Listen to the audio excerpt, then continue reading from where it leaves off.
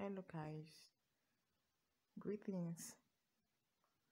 I know quite a lot of us might be wondering, um, who's the admin for this group? Why is this group dormant on Telegram? I'm so sorry.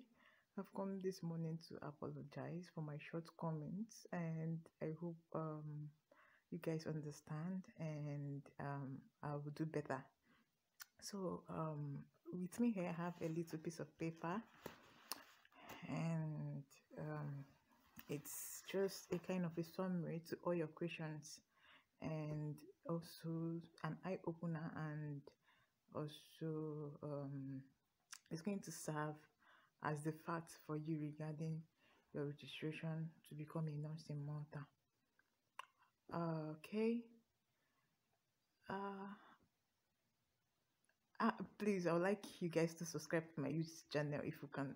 If we're going to continue this page, if we're going to continue updating each other, you have to subscribe to my YouTube channel.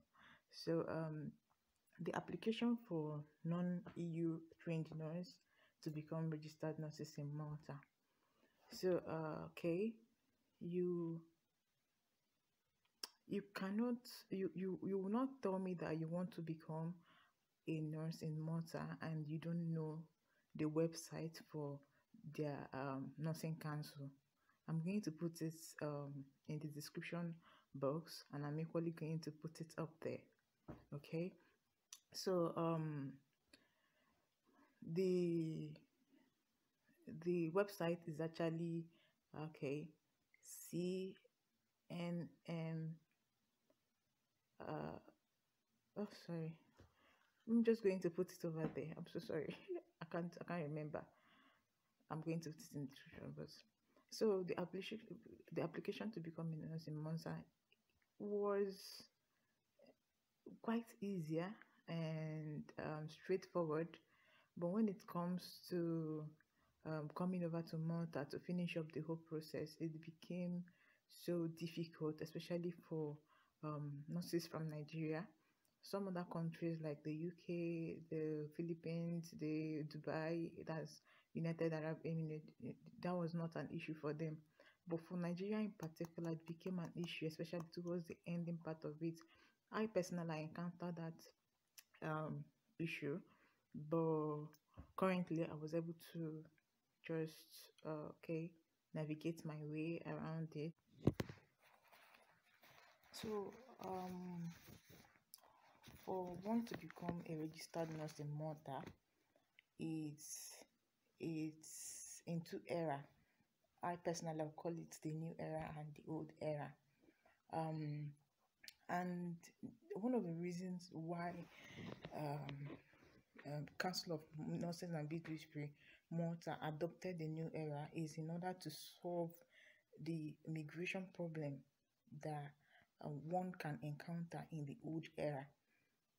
I personally, I'll consider myself lucky in one hand, and also not privileged in the other hand. Going with the old era of registration to become a nurse in Malta, the initial the initial processes of getting your requirements ready and submitting and paying an application fee and waiting for a decision letter, you won't find any difficulties, and the financial implication was very low. But the new process of that's the new era of application or of registration for nursing in Malta has a lot financial implication. So if I'm to advise you to commence this registration, I must let you know that there is need for you to have a backup and know that you are financially capable to go on with the process. So the requirements for one to become a nurse in Malta remains the same. Nothing changes. It remains the same. Your IELTS score with an average your IELTS with an average score of at least 6. When I talk about 6, I mean at least 6 in all average. Okay, OET or with B in speaking and something less, not not less than C in reading, listening, and writing for OET. Then you have your reference letter that shows that you've practiced as a nurse in your country for more than 12 months. Sorry, I'll be talking about, I'll be mentioning Nigeria because I'm from Nigeria, and I can tell more about their registration than any other country. So we have your MQIC statement of from 5 and above. You have to verify your certificate with Nursing and Midwifery Council of Nigeria. You have to submit a transcript. You have your birth certificate ready. You have your travel document. You have okay, so you have your professional certificate and diploma. You have your police conduct set, and you have to pay an application, a non-refundable application fee of 192 pounds, which is roughly 150 currently in Nigeria. So after you must have gotten all these requirements ready, you have to do that within the period of 3 months. It means what? It means um if you're to get your MQRIC statement, ensure that your MQRIC statement does not, once you've obtained it, ensure that it does not exceed 3 months before you submit the whole application.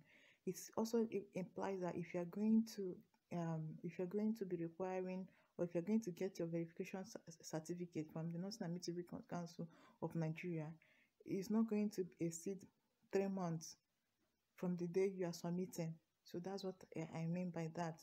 All your requirements should be within the space of 3 months. So after that, you wait for a decision letter from Council of Nursing and Midwifery Malta.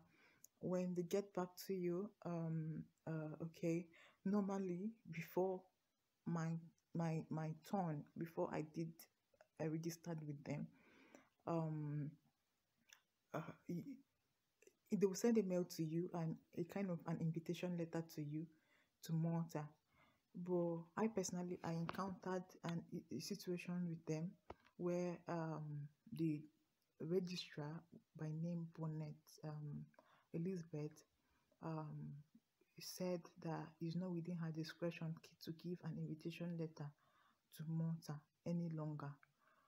And that's the reason why there is a new era, which means if I'm to if I'm to really come over to Malta, I either find my way to Malta, or I I embark on the new era.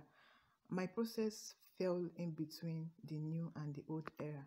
So they are proposing the new era when I submitted earlier than the time for the new era. I don't know how to put it, but this is how it was. I was just in between. So I have to navigate my way to Malta. That was what it was about. I'm not going to be giving you details of that for now. I'll do that in my next video. So let me not bore you too much with the old era for application of for registration as a nurse in Malta. So for the new era, you are to apply for a non-bridging program with MCAS or IDEA Malta, that's IDEA Malta, or the University of Malta. And the cost for this non-bridging cost 5,400 euros, which is up to 2.9 million or 3 in Nigeria. But the good thing with this institution, or going through this institution, is the fact that this institution will oversee your visa application. They will at least give you an admission letter. Do you understand? for you to use to process your visa. They will check up on you time by time just to know how things are going. So uh, the visa application process in for in Nigeria is kind of rigorous and not straightforward. Nigeria doesn't have an embassy for Malta, so Italy processes um, visa processes for anybody that wants to come to Malta, and you can do that at TLS Contact in Victoria Island, Lagos. Yes. So you have to choose whether you want a study visa, a work visa, and or whatnot. With this institution, you already know that you are going for a study visa, and the non-bridging course you are going to be doing in Malta is just going to replace the adaptation course of the old era. Do you understand? And this non-bridging course takes the duration of I think 6 months to 1 year. 6 months to 1 year. That's what it lasts for. So thereafter, once you are done with